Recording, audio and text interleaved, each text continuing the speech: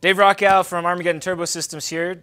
Today we're going to unbox a Garrett GTX 3582R Gen II.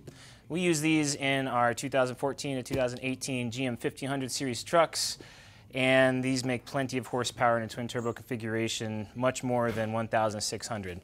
So let's see what comes in the turbo part. Okay, so here we have the turbocharger itself. So these units will typically come just like this. So we have our center section, or CHRA here. It's got the turbine wheel, and inside here you can see the compressor wheel, and this is the compressor housing. In this box, we should find a turbine housing. Let's check it out. All right, we've got turbine housing here. This is the V-band clamp. And here's our turbine housing. We will need some hardware to put this guy together. And look at that. So with this kit, you get turbine housing and then an accessory bag.